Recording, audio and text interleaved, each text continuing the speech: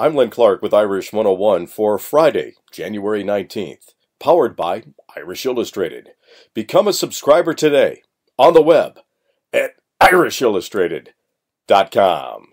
We begin with women's basketball, where Muffet McGraw's Lady Irish faced the Tennessee Lady Volunteers on Thursday night, and it was the number 5 Irish needing the largest comeback in program history to pick up an 84-70 victory over number 6 Tennessee.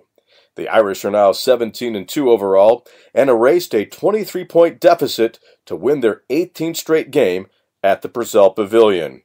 Arike Ogunbowale led the team in points with 27 and with rebounds at 8.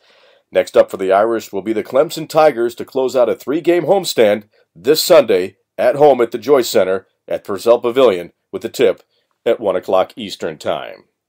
In football news, Irish Illustrated is reporting that Mission Viejo, California high school 4-star offensive tackle Jarrett Patterson will visit Notre Dame this weekend. Patterson is a 6'5", 285-pounder. The number 1 ranked Fighting Irish hockey team returns to the rink tonight after a bye week with a 2-game series against Wisconsin this weekend. Tonight at home at 7:35 with a puck drop, they'll take on Wisconsin. And then on Sunday, they'll be at a neutral site, the United Center in Chicago. And the men's basketball team is back in action tomorrow on the road when they face Clemson in ACC action. They'll be without the services of DJ Harvey, who will miss the game due to a bruised knee. The tip on Saturday afternoon, 4 o'clock Eastern Time.